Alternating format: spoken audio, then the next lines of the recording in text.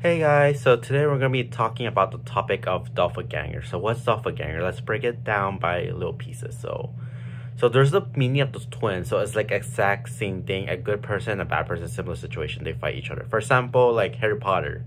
It's a doppelganger, like where he sees himself as a mirror and he's fighting himself because he's a wizard, right? As a example, Harry Potter plays doppelganger because there's a good side and bad side of him. And the apple battle is that when one person dies, that's when they shut others down. That's an example of doppelganger.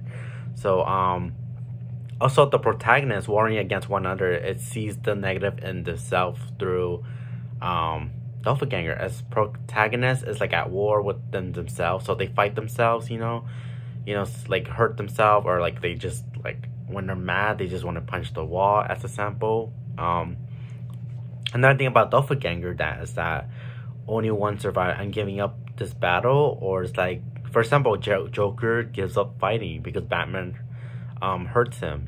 Batman doesn't want to cross his boundaries. So yeah. So when I was reading about the Batman Killing Joke storybook, it was really good. I do recommend you guys to read it. And the ending, it's like I see like where like Batman doesn't kill Joker, because like the way in the ending of the book, it doesn't make sense. I feel like it's just like the timing frame. Like I feel like in different version of it, like the reading the material, it's like, like there's predictions where you think that Joker is a bad person but Batman's a good person, but it just depends how it's told, the story narrative of the novel, of the comics. There's different version of it. So when I was reading about like Batman killing Joker, to me it didn't make sense. I don't know why Batman didn't kill Joker.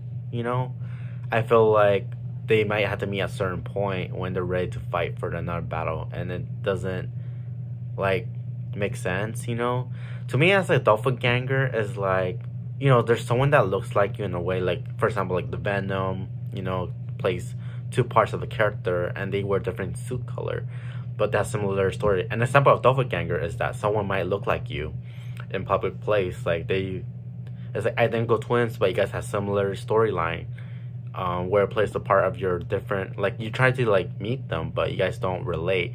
It's like I have a different personal life or characteristic of who I am, who you describe yourself in reality of the world.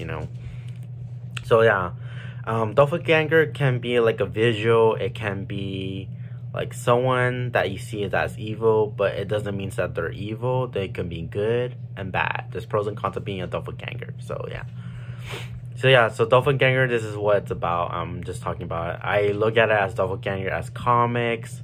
You see in movies. You see in a lot of like different genres. If you Google doppelganger, it tells you, explain to you more on Google. So if you want to learn more about the doppelganger and the way how the argument, it doesn't like prove like who's good, who's bad. Like there's pros and cons answer in your opinion. So yeah, I hope you guys understand what's doppelganger now.